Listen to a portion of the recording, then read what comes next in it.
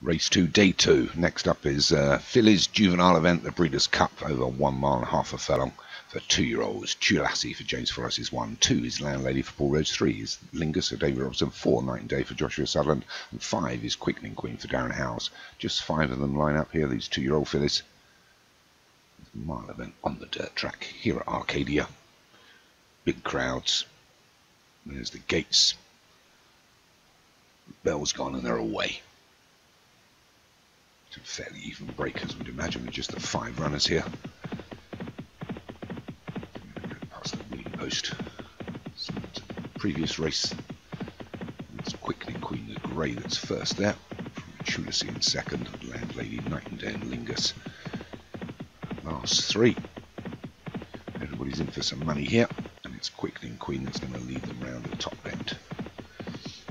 Quickening Queen from Lassie, Landlady, Lingus, Night and Day. 6 furlongs to go.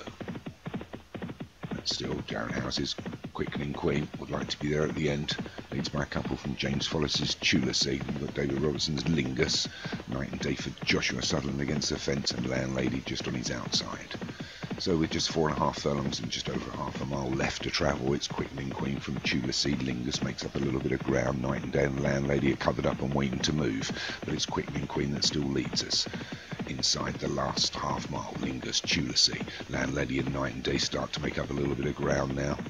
And look for a bit of room there. Night and Day's got himself caught up against the fence, but luckily enough Lassie's pushed through, allowing a bit of a gap, but it's Quickening Queen still in the lead, leads by a length as they swing left hand and line up for the judge with just over 2 furlongs left to run. So it's Quickening Queen, Lassie, Night and Day on the inside makes his move. On the outside is Lingus and Landlady, but it's Night and Day that's got the gap inside the furlong and a half, and it's led by Night and Day. On the outside is Landlady. Quickening Queen's going backwards. Lingus trying to make a challenge inside the furlong now, and it's Night and Day.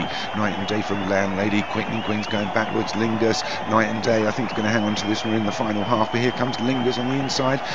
Another Quickening Queen again, but it is Night and Day that takes it from Landlady in second, and Lingus hung on for third. Quickening Queen was fourth, and Lassie was fifth. So a good win there for Josh. Takes the Breeders' Cup Juvenile Fillies event just by about half a length from. Always a steward's inquiry in progress. Ooh, did he push through?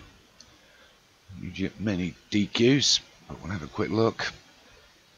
Nope, Night and Day hangs on to it for Joshua Sutherland. Second was Landlady for Paul Rose. Third was Lingus for David Robinson. Fourth was Quickening Queen for Darren Howes. And fifth was Lassie for James Follis.